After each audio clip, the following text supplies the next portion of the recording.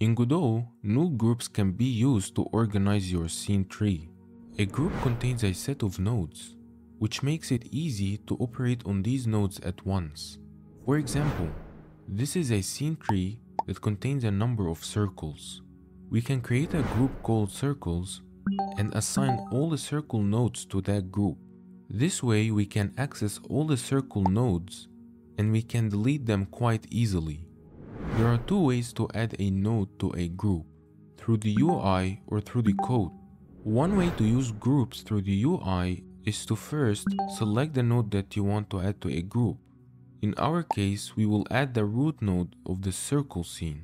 Then type the name of the group you want the node to be in.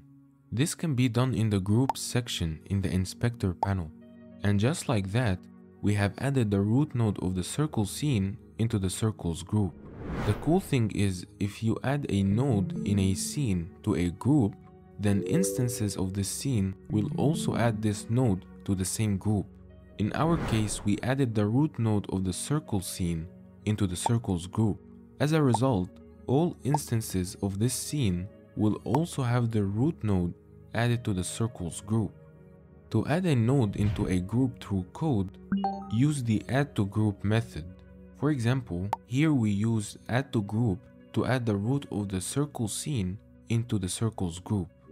One of the benefits of node groups is that it can be used to invoke a function on all nodes in that group. For example, to remove all the circles from the scene, we can invoke queueFree on each node in the circles group using the callGroup method. This will cause all the circles to be deleted from the scene. That's all for this video. I hope you enjoyed it. Thanks for watching.